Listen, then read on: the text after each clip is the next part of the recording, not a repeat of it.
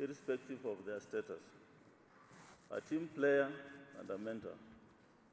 This virtue enabled the Commission to quickly reorganize itself to try and fit in its big shoes.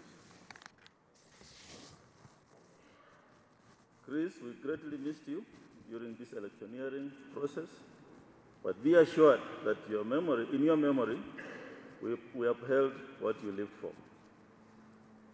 Due to the nature of Chris' responsibility, we interacted often, and he became a friend and advisor on matters ICT. Many of you are testimony to numerous talks and trainings that Chris undertook to ensure that the Kenyan voter was confident with the electoral process. It is still fresh in the minds of Kenyans that Friday of the brutal murder, Chris was on the TV stations doing what he knew best, educating Kenyans and providing confidence on the electoral technology. Simplifying the Kenya Integrated Election Management System, what we call KIMS, without using intellectual limbo or jargon. My sincere condolences to the family. In moments like this, words appear to have no meaning. I pray that the guardian angels always be with you.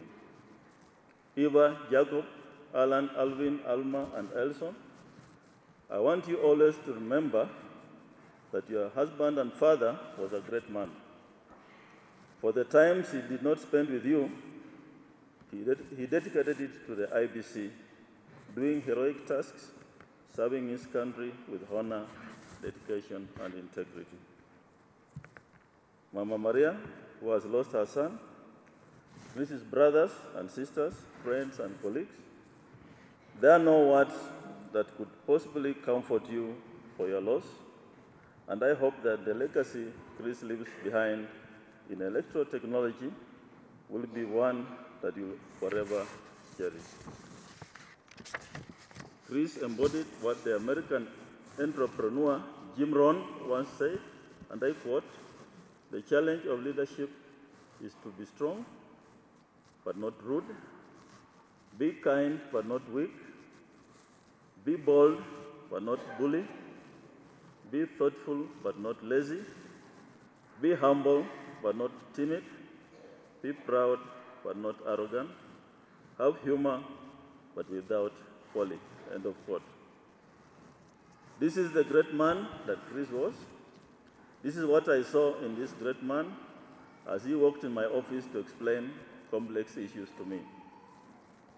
This is what I saw as he sat in our boardroom explaining to us the progress made in various tasks assigned to him.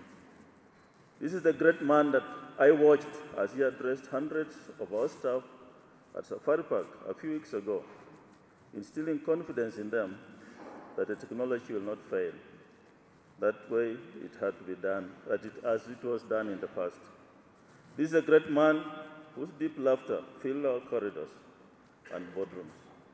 So today, as we celebrate his life, I want to share with you the enormity of our collective loss.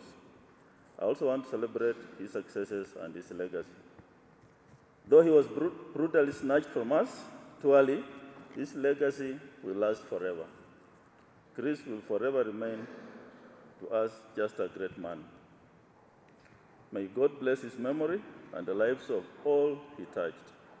I leave you with the book of Psalms 116, verse 15.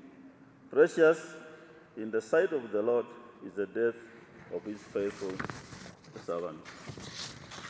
Thank you very much. As we mourn Chris, let us remember the words of Psalms 116, verse 15. Thank you.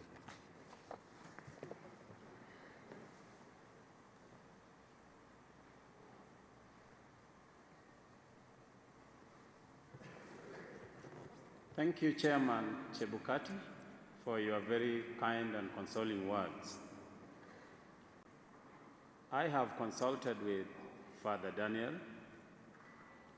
and Father Daniel has asked me to implore those who are speaking after him to remember that there will be another function in this very church immediately after this. So we are asking you to kindly summarize, be precise, so that we are not unfair to the next group that is coming in. Allow me to ask Chris's father-in-law, the Reverend Andrew Buyu, to talk to us.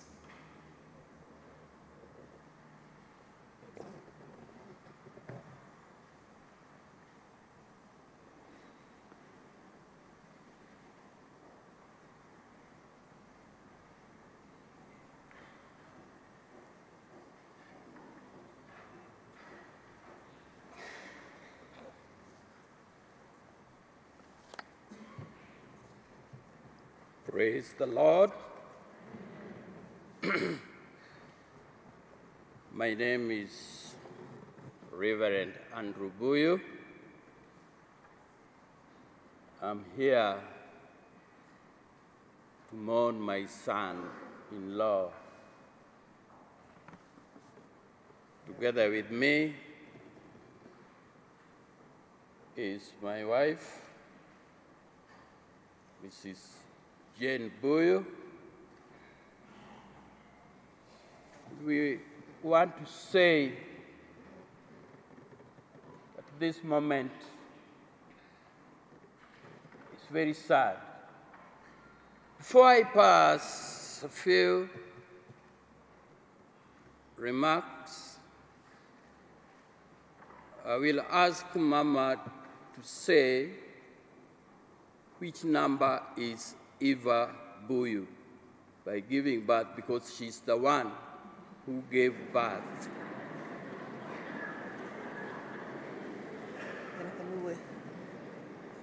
Praise God. Praise God again. God is good all the time. Eva is my second born, but as a girl, she's my firstborn girl. And she's the most loved girl in my house. Eva has stayed with Mr. Msando all that time, and the Ugenya people can testify how a lady who was born in town has lived with them. Praise God. I minister with the Anglican Church of Kenya. Currently, I am posted in the Diocese of Msando South, St. Stephen's Cathedral, Kisumu. I remain born again even in the face of this tragedy. Praise the Lord. I want to testify that the death of my son-in-law numbed the Core family. Not only numbing the Core family, but it's also devastated the family of Msando. Not only the family of Msando, but also the family of Buyu, where Eva Buyu comes from.